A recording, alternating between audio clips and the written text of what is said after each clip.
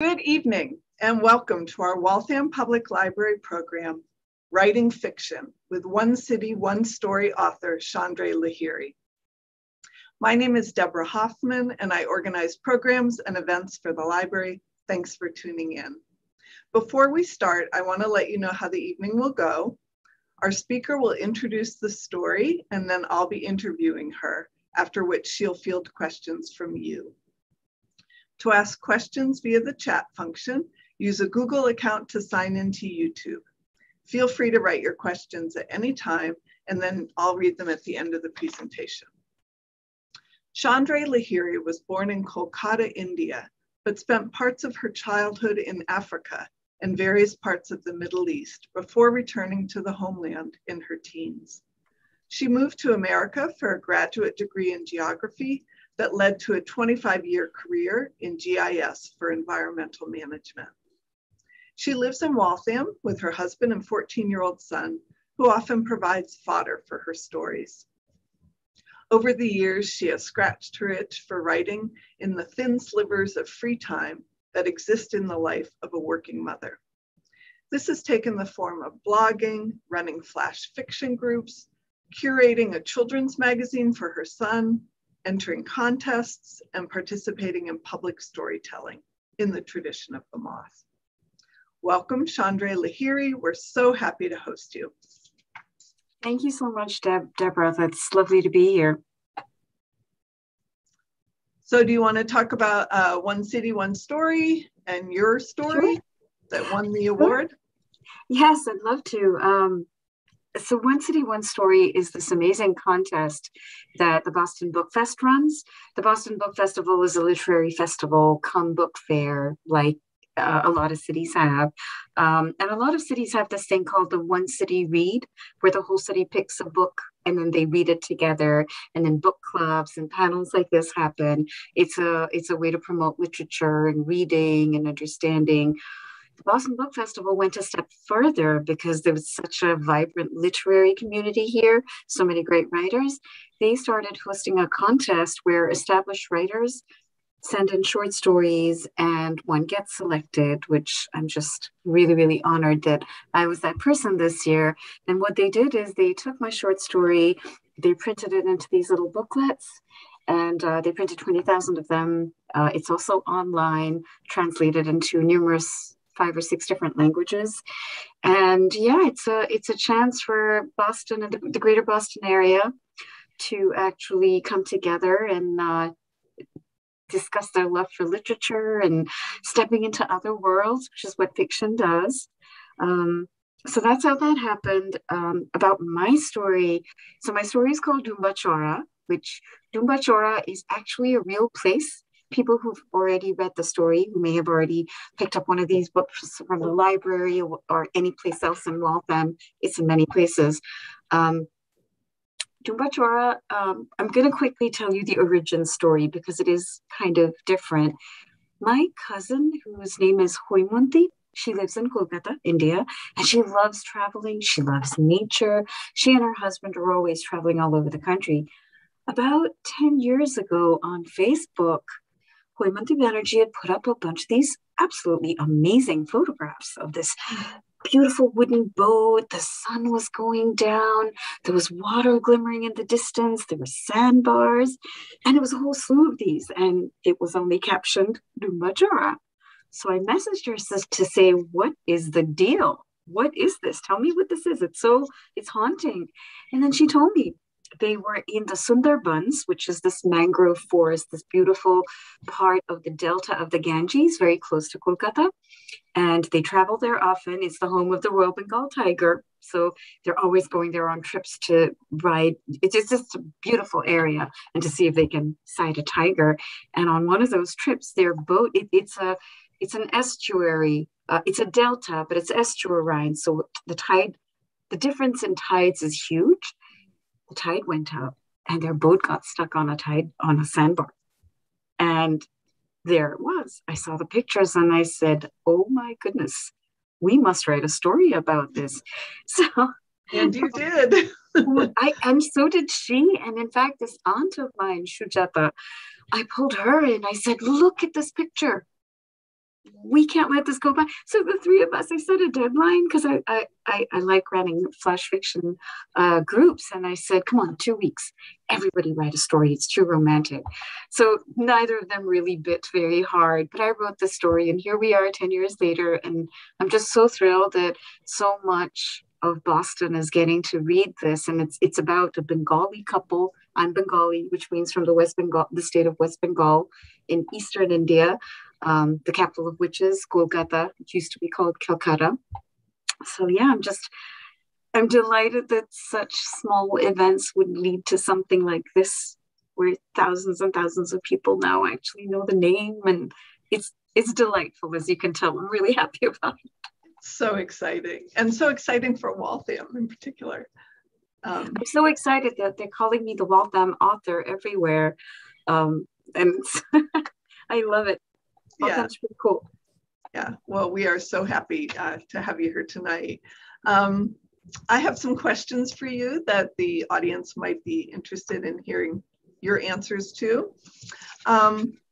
You're not a trained writer, but how did you develop your writing skills?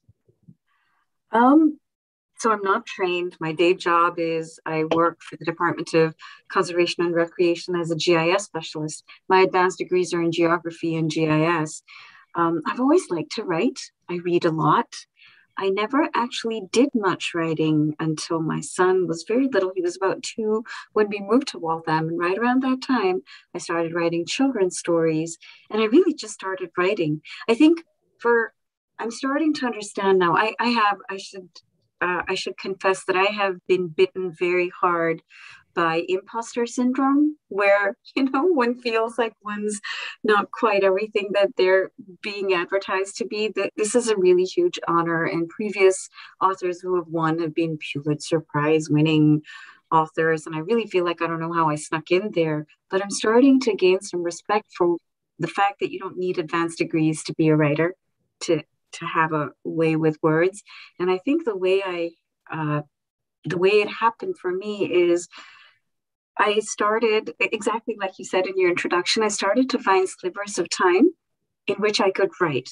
And I had to make excuses and create situations for myself, because if I just said, oh, let me sit down with a blank piece of paper and a pen, nothing would come out. Or what would come out would be never ending and not go anywhere. I think we've all had this happen. So I did a lot of little things. My son would love stories. So the stories I told him, I would serialize them, and I would write a new chapter every day. I would tell a new chapter, then I'd go write it down. Because a little child is the best audience, big wide eyes, gasps, tell me more, demands, no, tomorrow the character must do that. Sure. All right, kid. So it started like that. I convened a flash fiction club of my friends on Facebook. I would throw out prompts and we would do timed writing. I did that. I started blogging because having a small child is just endless entertainment. So I started writing a blog. I started writing short stories that I entered in contests. I started doing storytelling in the tradition of the moth. I've been on a number of shows now. I produce and curate my own shows. I basically found little goals to help me write. And my aim was that if I think about what makes someone a writer, it's a unique voice, right? Like when you pick up a book by a certain person, they have a unique way with words, they have a unique perspective. They just have their own way of stringing things together. And I knew that wouldn't be it's not like turning on a switch, right? You can't flip a switch and make that happen. So I just made opportunities for myself to write, and discover what is it that's uniquely me? What is my style of writing? And I'm still discovering, but I'm getting a little bit better with practice now. Cool. That's a really cool story. How do you pick the settings for your stories? I haven't yet reached the point where I can write one big novel. Hopefully I'll do that one day. Right now, it's almost the reverse. The setting drives the story. Most of my stories are prompt-based. So like this one, I saw the setting first, and then the story came. But I'm part of a flash fiction group right now where every day I have to write a story and submit it. and, we keep each other accountable. And the setting doesn't come first. The prompt is just a word or a phrase or a sentence. So I think the way I find my settings is because I'm doing timed writing, because I'm saying, okay, today's my deadline. I have 20 minutes to write this or 12 minutes to write this. I kind of empty my head and I just let it come out. And it's a wonderfully cathartic, untraditional way of writing. But what happens is that the things that are on my mind kind of drive the story. It's really funny that I don't know anything about the character I'm going to write about until I start typing or until I start writing. An image will pop into my head. The story I wrote today is about a homeless person because of the cleanup they had on Methadone Mile in Boston. Yeah. And the picture that popped up was one of those ragged tents. And my prompt had nothing to do with that, but it's what was bubbling in my head. I've really been struggling with the ethics and the political conundrum of that. And that was the setting. And that was the story that came out. And I wrote for 15 minutes and I had a short story at the end of it, and I've gone ahead and submitted it. So my setting comes from my life. It comes from things that are bubbling in my head. And like I said, I encourage everyone to try this. It's like therapy. I don't even realize what I'm thinking about until I've written the story. And I'm like, okay. It almost sounds like journaling, except in a story format. I think it's exactly that, except, it's even more stream of consciousness and subconscious, because it's not like I set out to document my day, or I don't make a conscious effort to sift through my brain to say, what matters to me? What do I want to write about? That's what's wonderful about the prompt, is the prompt said something. Today's prompt said, I've already been sick 3 times this month and I'm soaked now. That was the prompt. And I was like, what do you do with that? Someone's been sick 3 times and they are soaking wet right now. Okay. And then you just kind of empty your mind. And then the first thing that popped into my mind right now, again, like I said, right, if the Methadone Mile news piece hadn't been simmering, it may have gone somewhere completely different. It could have been a kid lost in the woods, or it could be I'm out for a hike and I didn't bring my raincoat, or the doorbell rings and come out of the shower. Who knows what the setting would have been? Right. That's a fascinating process. What's your favorite thing about writing fiction? If you have a favorite. Well, I think I just talked about one, this cathartic value of mining my, not just what I'm thinking of, but then delving into my imagination. So my favorite part would be walking in the shoes of someone I'll never be. And so I don't claim to know what goes through the mind of someone who's found themselves in such difficult straits in life that they're living on a tent on the street. But the ability to empathize and not appropriate their story, but try to really understand, to read, to research, to put myself in situations, and then to populate that story with details that I pull from what must be observations from real life, right? When you describe a certain person, that person's usually an amalgam of all the different people like that you've seen before. When you describe some nuance of behavior, I've seen it before, or I've read about it before, or I've watched it in a film and it's gone, everything just builds up inside your mind. And this is a chance to let it loose without even consciously doing it. I'll read it later and I'll be like, oh, I bet I know where that came from. It's not by design. So I think that's my favorite part, is being who I'm not, living a life that I don't know, or living a life that I know, and using poetic license or creative license, because it's not my life. I can now tell it the way I think it should have been, or explore some other theme and start with something that really happened and turn it into something completely crazy. So that kind of freedom to create is quite heady. Yes. Why do you write? And moreover, why should anyone write? Yeah. So the first question is very personal. Why do I write? And I think this is great because we're segueing into these. I write because it's cathartic. I write because I love creating. I love creating something that didn't exist before.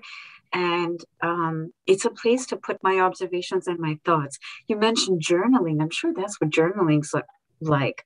I mean, the closest I've come to that is blogging, and that wasn't daily, but um, I love being able to, that there's so much stimulus in this world.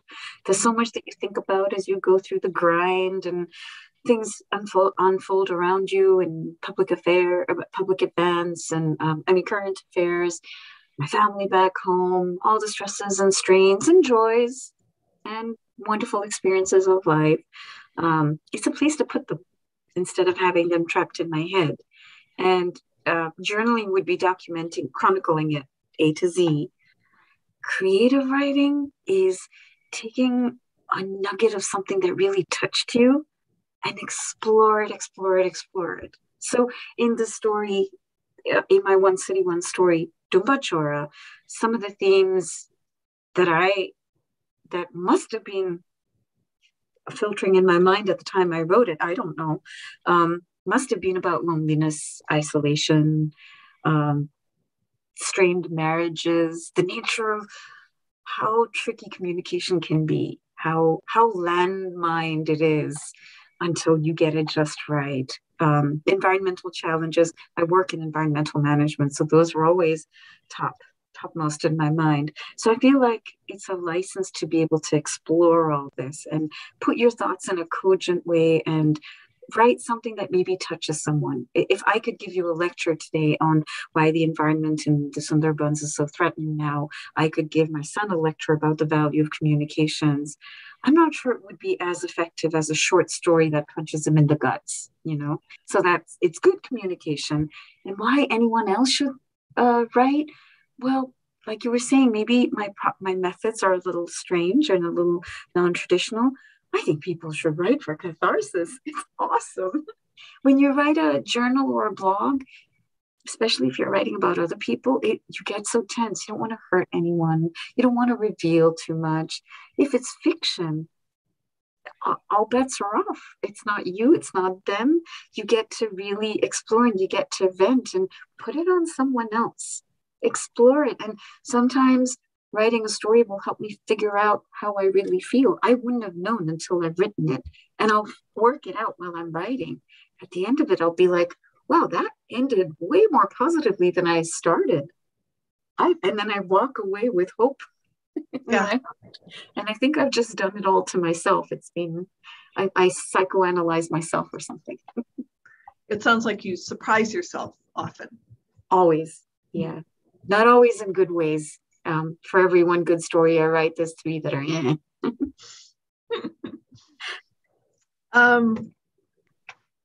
Would you like to read an excerpt from the story? I would, yeah. In fact, I'm going to read, it's really just 2 pages. Oh, no. Yeah. From kind of the part that leads up to the climax. If some of the audience haven't read it before, I don't think there's a spoiler here. But the setup to this is just that there's a couple who were on it's like my origin story. They were on a boat that was on this beautiful deltaic river. The tide went out. They're marooned on a little sandbar. The Sundarban forests are nearby, populated by the tiger. And they're stuck. And it's cold. And they're newly married. And their names are Shekhar and Sutapa. The husband's Shekhar and the woman's Sutapa. A low, loud, whooping beat punctured the silence that had sunk between them, weighted by confession and the poundage of their entire future. It came from a luminous white heron, gliding a lazy path across their view of the jungle as it headed towards the horizon, just about where the sun had finally sunk. Shekhar silently tracked its flight. You knew and still agreed to this arranged marriage? She asked him softly. We all have past, Sutapa. They can be hard to leave behind. That's the reason I have not tried to get intimate with you these past 3 months that we've been married. These things take time, said Shekhar in a carefully measured voice, his back still turned to her. Same old story then, isn't it? Her voice was now strong and challenging, her gaze clear again, unmarred by the sudden tears that she angrily brushed away. She did not mean to apologize or slip into a martyr's meek shoes just because she was a woman who had dared to follow her heart. I didn't have you down as a conservative hypocrite, Shekhar. One set of rules for men and another for women. By loving you once, but by loving once, even if it was a mistake, I have given up all rights of loving you, right? Right? She flared up, defiance back in full measure as she violently yanked his arm from behind to turn him around. She would make him face her and their life. The unexpected force and Shekhar's precarious perch on the boat's prow proved unequal to his balance. He windmilled his arms a few times in search of it, then silently toppled over the side of the boat and disappeared. And I think I'll end it right there. I love that scene. And there's so much in it, so much about their relationship, about them as individuals, and then this, surprise fall. Yeah, and then things don't go very well for Shekhar right after that point. So it's almost like the catalyst that makes everything happen is her getting, yeah. Would you like me to talk about this scene at all, or? Sure, that would be great. Actually, I'm curious, Deborah, when you read it, what did you think? What were some questions in your mind when you read it? Well, I loved the story. One of the things that really appealed to me was just the tension between the two newlyweds and their, you find out it's an arranged marriage, and that there are some definite feelings about that. And actually in your story, they have an argument, which you've read about. And I was wondering if you could talk more about that. Yeah, sure. So thank you. First of all, thank you for reading it and liking it. I'm so happy to hear that. So because I wanted to write a short story and I didn't want to get into this long discussion. So I wanted to just touch on some themes and hear what I was talking about. First of all, this whole concept of an arranged marriage. A lot of Americans are not even aware of what that is. What's arranged about a marriage. And a lot of them, when they know about it, know of a very stereotypical, old-fashioned way. Actually, my parents had an arranged marriage. That's where the two families decide that these people will marry and they get married. And it's an alien concept here because back in the day, even my family, my parents lived in what's called a joint family, which again is an alien idea here. But until quite recently, a lot of Bengali families or families all over India lived in these joint families where traditionally when your son gets married, he brings his wife home to his parents. They all live together. It's his responsibility to take care of his parents. The woman actually goes to her husband's house. She leaves her home, but she moves in with her husband and her parents. Very often there's aunts and uncles. My joint family had my father's brother and his family, his mom. On the floor above us was his uncle and his entire family. And it was one apartment. So everyone lives all together. So the thing that a lot of the cultural chasm that many people don't get is when people don't always marry for their own sake. They marry for their family. Your wife will come home and she will take care of everything. She'll cook, she'll clean, she'll take care of your elderly parents, she'll take care of them. Now that landscape has changed a lot in India, right? A lot of women work. A lot of joint families have converted into nuclear families. So we call them nuclear families. And there's a lot more agency. More and more people have these love marriages. It's actually called love, where you pick your own partner. And so that's kind of how the cultural standards have shifted. The other disclaimer about this story is that I came to the US 25, 26 years ago. So culture does not stand still. Indian culture has evolved significantly over the last few decades. So I'm describing a culture that I knew then. I visit India and I'm still in touch with the culture, but I don't pretend to know it as well as I did back then.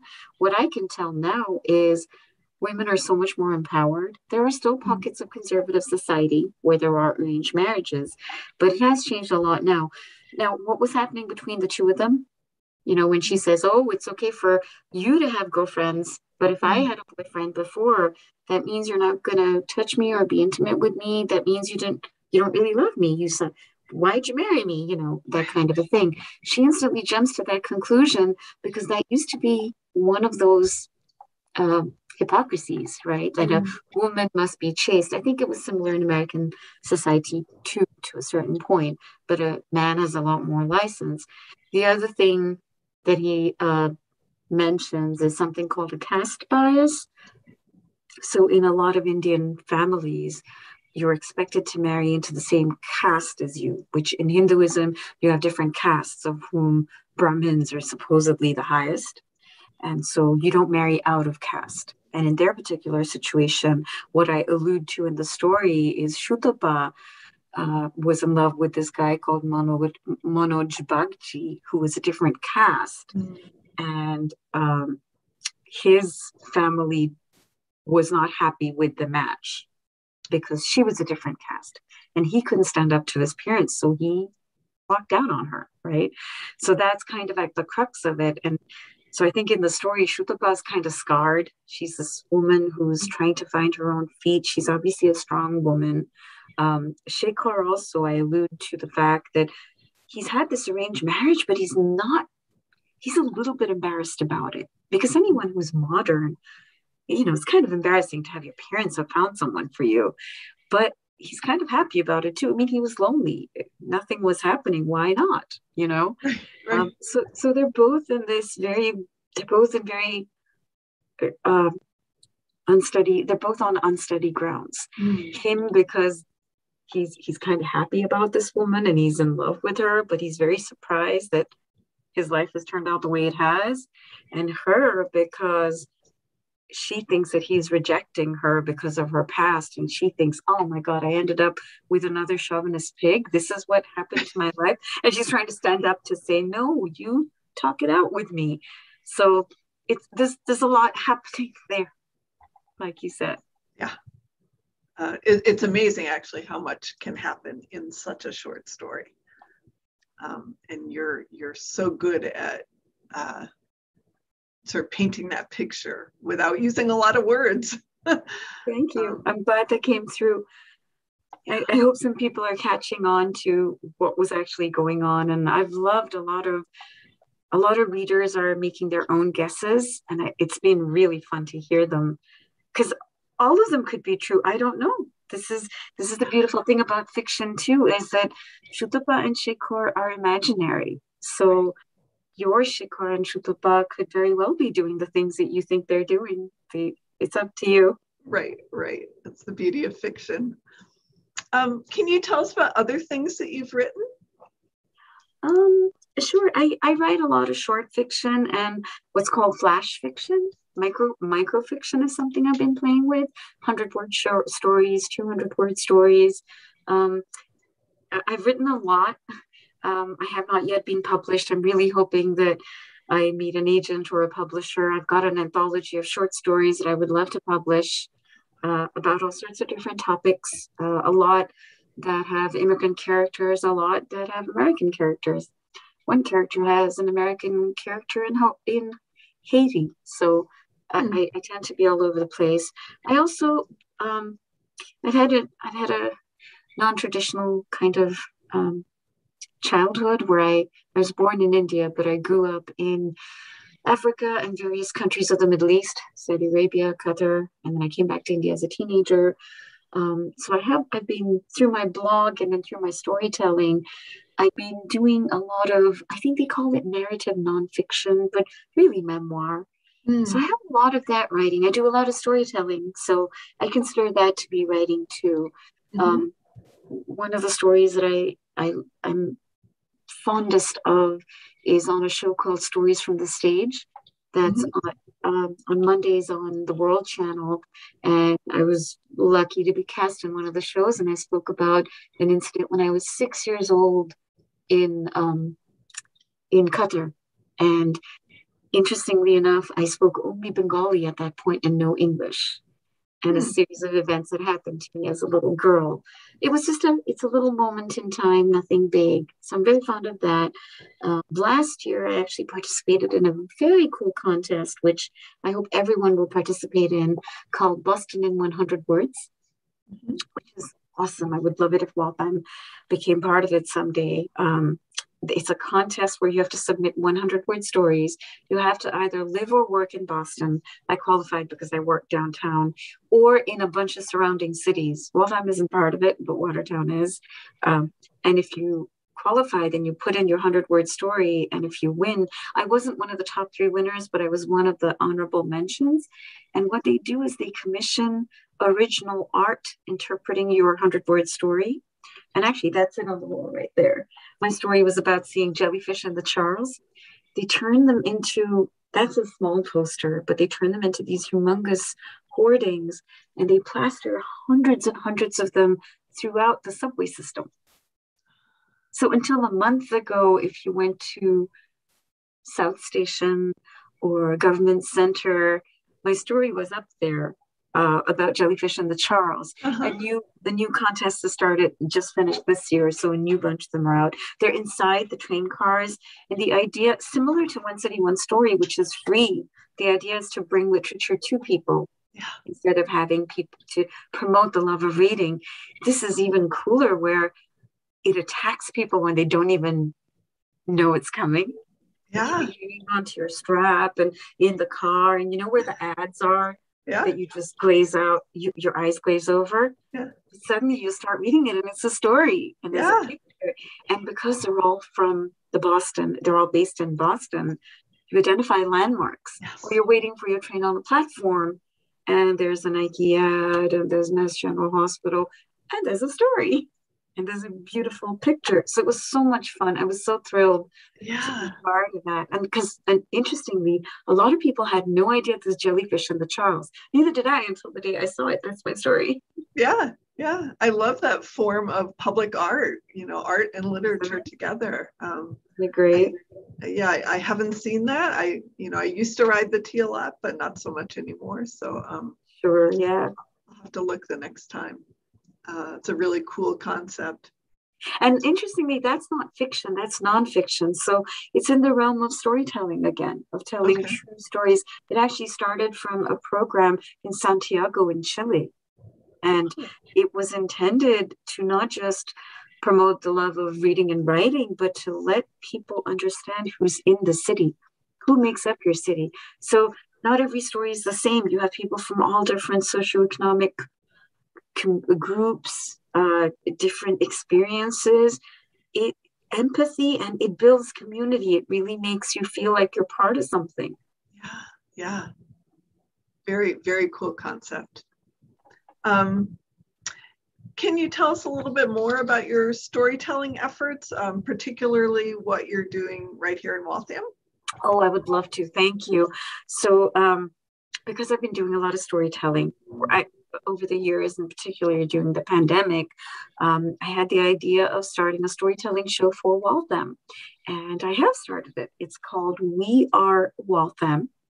And my intention, my goal, my deeply held wish is that this becomes a periodic show where anyone and everyone in Waltham will be able to step up and share a story from their lives and share it with everyone else, so that, similar to what I was saying about the stories in the tea, we start getting an idea of who Waltham is.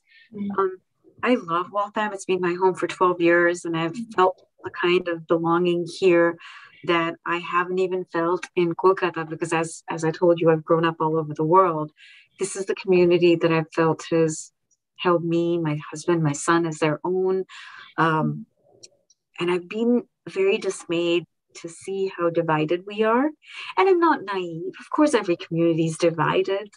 there's no utopia, but there's so much energy and spirit and just diversity in the city. I would love to be able to share that with everyone. And by that, I don't just mean sharing the story of immigrants, sharing the story of everybody who makes up this city. We have been given a home at the Charles River Museum of Industry and Innovation. So starting next year, fingers crossed, we're going to have 4 shows there, one every quarter on the stage there. In between, our first show was at Riverfest this summer. So I had 6 to 8 tellers, and we told all sorts of stories. A bunch of people came. It was wonderful. I'm hoping to have more shows at festivals like that.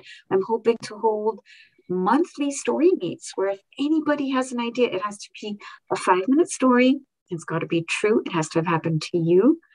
Please email me. Of course, every show that we have at the museum will only be 6 to 8 people. So we're going to have to pick a few people, but we're hoping to keep it going, so that there'll always be a show that you can tell your story on, or there'll be a local festival you can tell your story on, or maybe we'll even have a website where if you're not yet comfortable about going on the stage or at a festival, record it and we'll stick it on the website. So I'm really excited about this. Is it okay if I share the email for anyone who might be listening? Yes, absolutely. Wonderful. So it's We Are Waltham, those words all run together, at gmail.com. Excellent. So I love that. And Deborah, if you know of anyone who's had, it doesn't even have to have been an interesting life. The best stories are not that adventurous. It's not always about a tiger almost eating you up. Yeah. I'm writing down that email right now. We are Waltham at gmail.com. That's right. And I'm trying to get a website set up. I might just add it to my website for now. Which is my first name, last name.com. But if people email me at that Gmail ID, I'm going to be providing coaching help. So it's not like they have to come to me with a full story. In fact, I co-produce another storytelling show called Voices for South Asian Immigrants. And one of the things I do is I sniff out stories. So if somebody kind of thinks they have a story, I'll have a conversation with them and I'll be able to say, it sounds like you've got 3 stories here. Which one would you like to tell? And then I help people craft their stories. So they're not alone. If you even think you have the vague idea of a story, talk to me, or I might invite you to one of those monthly small group Zoom meeting where it's a safe environment and we'll all just share our stories, maybe pour a glass of wine and see what comes out. Wow, that's so cool. It sounds like basically the moth for Waltham. I don't want to, that's way above my league, but yes. Well, let's see if we have any questions for you from our viewers. We have a couple comments first. So excited for this event. Thanks for hosting this event. Given your son as a source of inspiration, will you continue to write in the YA genre, like you were writing in children's? Oh, unfortunately, my son has ceased to be my inspiration because he's in high school now and he wants very little to do with me. But that is I appreciate that question because I have a couple of I have one middle grade novel that's halfway written. And I do actually have what might be a YA novel cooking, but it's kind of one of those things that are stuck. I would love to revive it one day. Mm. He's a very good bouncing board. I run a lot of stories by him. He has grown into a quiet, thoughtful teenager, not as entertaining. Mm. Great question. Given your flash fiction writing club, are you a fan of the National Novel Writing Month, which we are in? We are in. I wish I was. One day I'm going to make myself do it. I don't have a novel idea. That's the thing. And I know that I think this year caught me off guard. There's so much happening with the One City, One Story. Next year, I would love to do it just to get myself into a writing habit. Yeah. And it would be lovely to, maybe we can coordinate and do something through the library where a bunch of us, the whole idea of, it's called NaNoWriMo, National Novel Writing Month, that you keep yourself accountable. I will say that I'm doing something similar. I'm part of a daily flash group for the month of November, where the person who runs it, every Friday, he gives us 5 prompts, one for each day of the week. And every day we have to write for 12 minutes or 350 words, whichever comes first. No, actually 350 words max. And then he pairs us up with another writer and we email each other our stories. And but the next day we provide critique.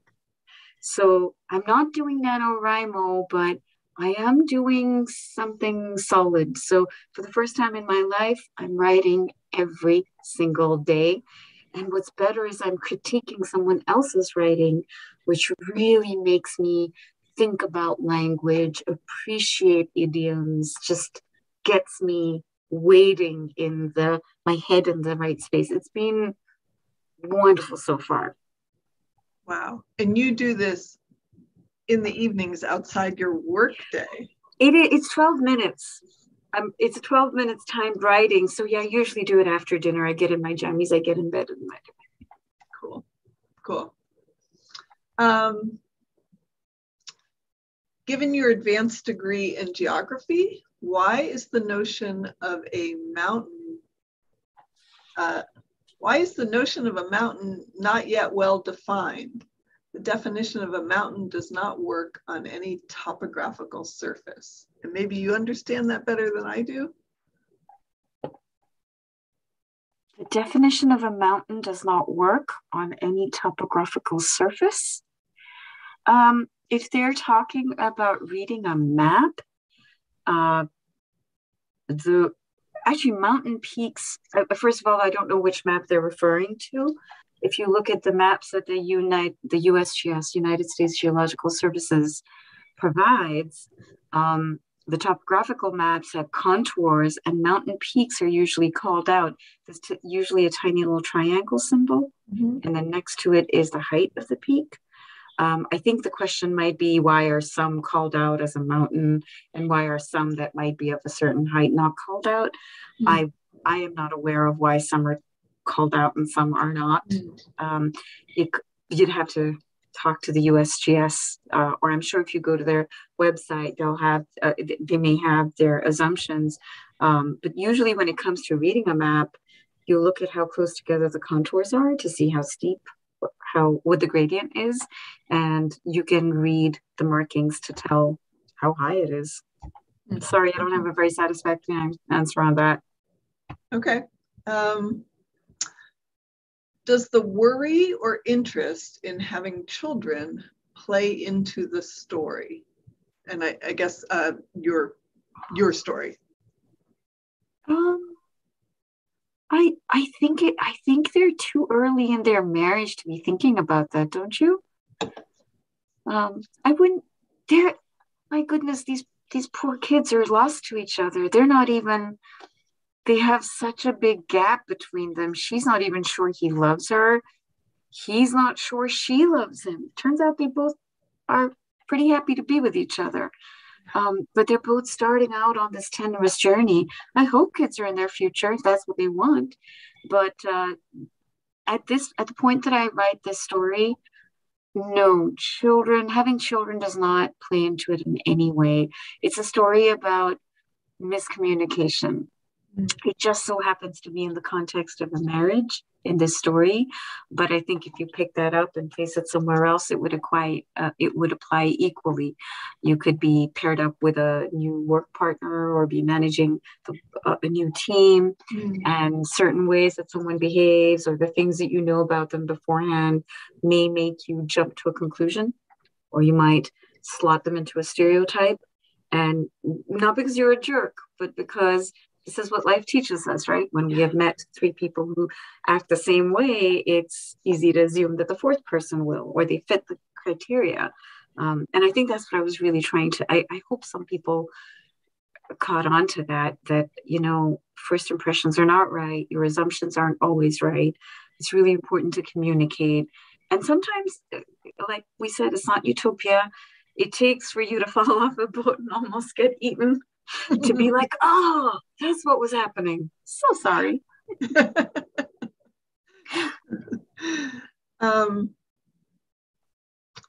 And the final question for you from the audience, and I think you touched on this a little, ever thought or explored long fiction, for example, a novel?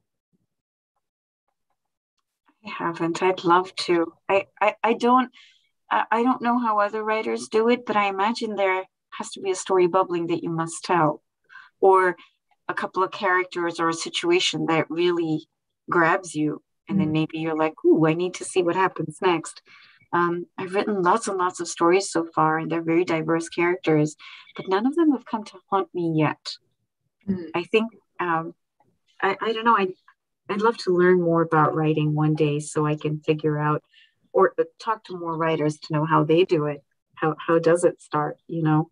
But yeah, no novel in me just now, but there's a couple of stories that I've written in the last year that have that I keep coming back to. So I'm not sure. I think there might be something coming. Thank you so much for asking, for having the faith to even think that I'm capable of it. I would like to. Yeah. Cool. Yes, great question. We are at 10 minutes of 8 now. I think the original plan was that we would do a writing prompt, but I think we don't really have time for that tonight. But I would like to invite everyone to join us December 15th, when Chandreyee Lahiri will be with us again for a flash fiction writing workshop. So any of you who are interested in finding out about what that process looks like and possibly sharing your work, I would encourage you to join us then. That's Wednesday, December 15th at 7 o'clock. And I think, unless there was anything else you wanted to say about writing or your story or... No, the only thing is that this story is online in various translations. So I would love for the word to get out about it so more people could read and kind of go on this adventure in a different part of the world and in a different culture.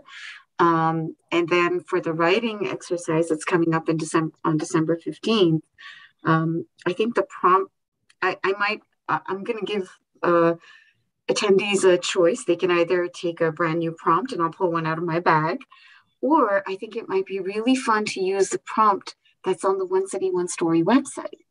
So if you Google One City, One Story, or if you go to my page, which is my first name, ChandreyLahiri.com, it'll take you to the One City, One Story website. And they actually took a quote from my story. It's actually the very last line of my story. And they ran their own contest. And there was a winner, and they said it had to be a 200-word story. And I think I'd like to use that same prompt. So the very last line of my story, you could use that and just let your mind go anywhere. You don't even have to use the words in that. Any thought that inspires. It could be something related, non-related. If you'd like to think about that, read that line again, empty your brain, and see if something floats up. And if it does, come right with us on December 15th. Great. And we also have a link to that contest in the YouTube description. So Perfect. you can click on it there. And if anybody else has questions or comments, you can email me through my website. And if you'd like to get in touch about We Are Waltham, it's wearewaltham@gmail.com. I would love to get more stories from Waltham residents out there. Thank you so much, Deborah. This has been really fun. And thank you all.